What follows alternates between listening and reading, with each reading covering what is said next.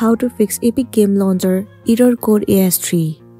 So the very first thing you want to do is to click on the start button at the bottom left corner and then head over to control panel.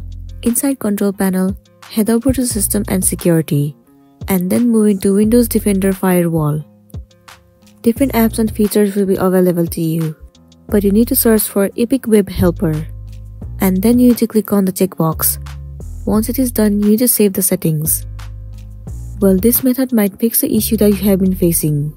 But if you are still facing the issue, then what you want to do is go back and head over to your settings of your device. Move ahead to network and internet. Over here, you need to make sure that your internet connection is stable enough. Well, if it is not stable, then it might be one of the reasons that you are facing the issue. In that case, what you want to do is simply tap on reset now. Tap on yes. Once again, you will have to enter the password of your network.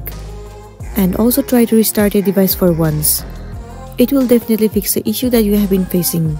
And then you'll be good to go. So that's it, and this is simply how you can fix Epic Game Launcher error code AS-3.